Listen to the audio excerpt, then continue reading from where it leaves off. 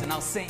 I'll do anything. Magic and Ethics is a unique performance with the objective to expose the audience to both the professional and moral challenges that face a magician.